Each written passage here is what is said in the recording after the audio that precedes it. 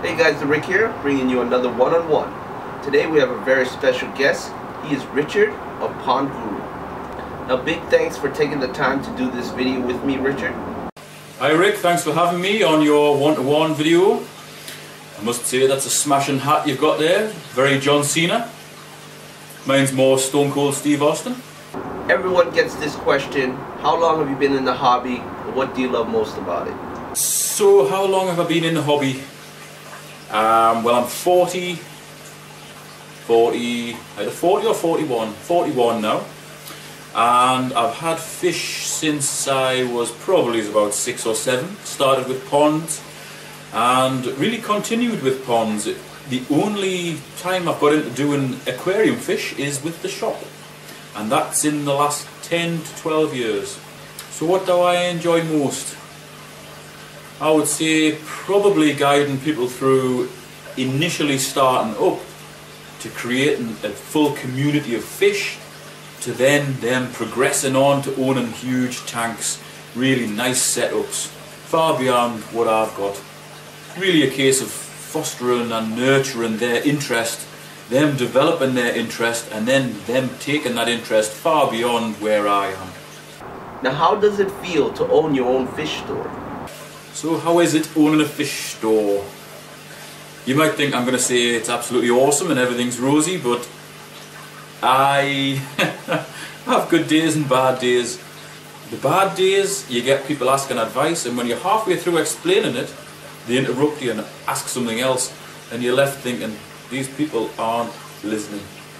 That's the worst thing. The best thing is when people ask advice and take it. I'd never tell anybody this is what you must do, but I always say this is what I do and this is why it works for me. I kind of hope that they take that on board and try that. Yeah, so on the face of it, owning a fish store is pretty good, but by the time you get taxed and you've got rent and rates and all sorts of things like staff taxes and everything to pay, sometimes it's not so good. Very good to get all the different beautiful types of fish in. Not so good when it comes to the financial side, but I've never been a very financially motivated sort of fella. Now what are some of the most commonly asked questions you get from your customers? So what's the most common question? I would say probably, do I get chips with those fish? And every time somebody says it, I wish I could just strangle them. But it happens every single day, especially at the weekend. You do chips with them fish, mate? Oh, that would be funny the first 2 or 3 times I heard it, not the 10,000th time I've heard it. But I think sensibly the most common question I get asked is, will this fish go with that fish, or with that fish and this fish, and how many of these I can have? There's just so many different options with fish that the compatibility question is probably the most common one. And that's fine whilst I'm in the shop, because I can show people the fish. I can say, look, this is a fully grown one, it gets to this big, you really only want 4 or 5 of these in the tank, but these little lads, you could get a shoal of 25 to 30 in your big tank. When people ask that question by email, it gets really confusing, because it's like the what fish do you recommend question. There's so many different fish. It's easier if they ask those questions in the shop. I can say, what about these? These are bonny fish. These will go well with them, but they won't go with them. I can't do that by email. Now your channel isn't all about fish keeping. What can a new subscriber expect to see from your channel besides fish? Yep, I've got quite a lot of different topics on my channel. And new subscribers can expect regular videos, but they might not necessarily be the videos that they want to watch. There's loads of different topics on there, from indoor aquarium stuff to ponds to metal detecting. That's one of my hobbies. I'm going to be putting some more fishing videos on there, but one thing I am intending to do is put a lot more bushcraft videos on. And whether you want to watch those particular videos or not, there's always going to be something on there for new subscribers. And if somebody has just stumbled across my videos, what they can expect more than anything is about 1100 and something more videos. I don't expect people to watch them all, but on my channel I do have them all split up into different playlists. So I've got a playlist for each different category of fish. For the indoor side of things, I've got a playlist for the pond construction, playlist for metal detecting, playlist for bushcraft and wildlife, and I find that's pretty good because some people only subscribe for the bushcraft stuff, some only subscribe for the fish stuff, and some only subscribe for metal detecting. There's all sorts on there. Having all those fish tanks at the store makes me wonder if you have any fish tanks at home. I get asked that question a lot. You might think that with all of these fish and all of the different experiments that I'm doing with regard to filtration and everything, that my house would absolutely be racked out with fish tanks. There isn't one. My wife won't let me have a fish tank in the house. So the answer to how many fish tanks do you have at your house is 0. I do, however, have a massive pond. It's approximately 30 meters long, which is roughly 30 yards long by 25 to 26 meters, again 25 to 26 yards or thereabouts, and it's about 15 to 20 foot deep. It's got fishing platforms on, it's got a boat on there, and it's fantastic because we get a real wealth of wildlife in and around that pond. So I think my wife's worried that if I did get a little fish tank in the house, we'd start with a little fish tank, just like it started with a little pond, and then it would go into a gigantic one. So that's why she said no fish tanks at all. Oh yeah.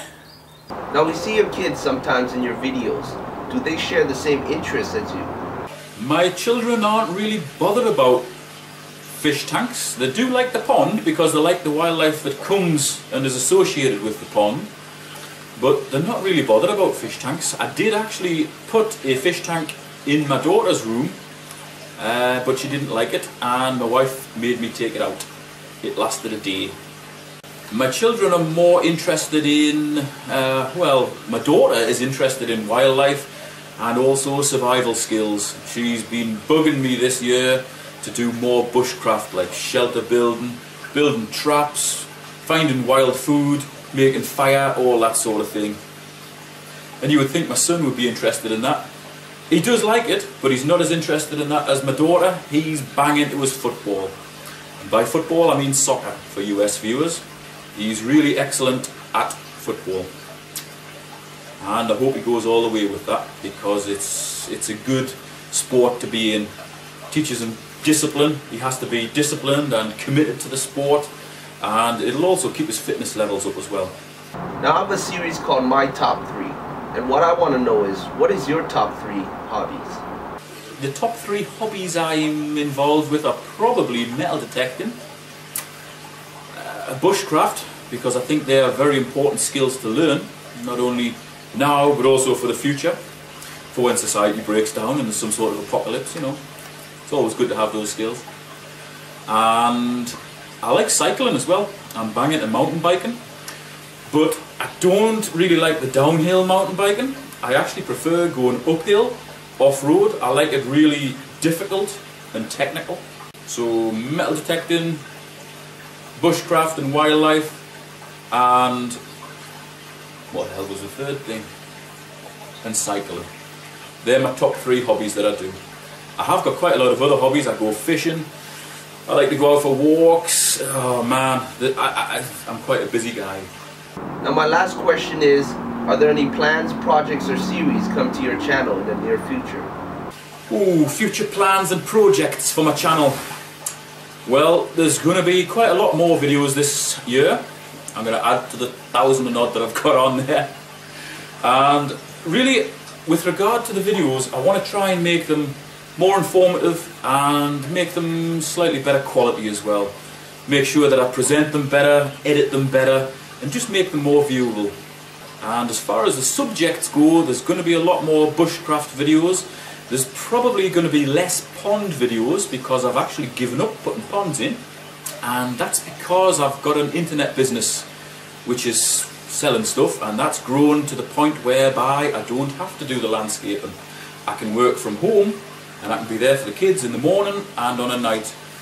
I can have the house tidy, and I can still be earning money whilst the dinner's cooking. So it's spot on. It's a good business to be in.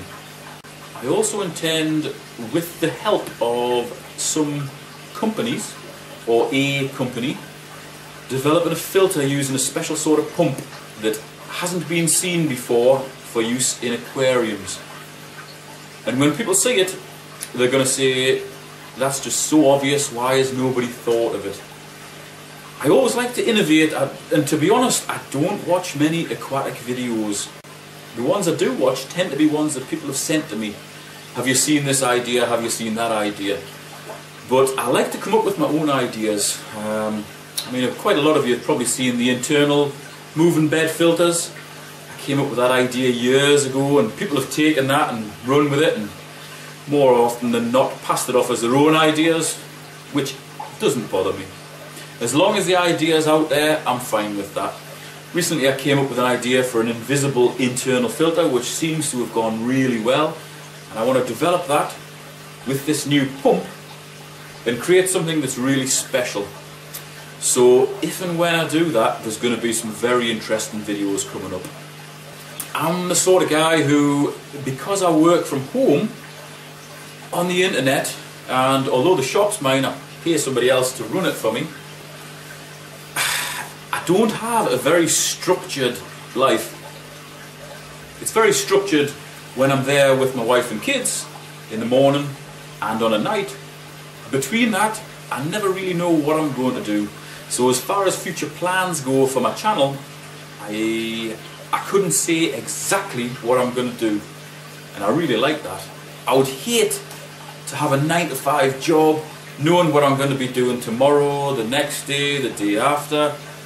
That would absolutely kill me. So as far as what's going to happen with my channel and what videos are going to come up, I do have some vague ideas which I've explained, but it's probably just a case of watch this space. Big shout out to you, Richard, taking the time to do this video. Really do appreciate it. Yeah, man. Thanks very much for having us. I much appreciate it. It's good to get out there and spew my nonsense.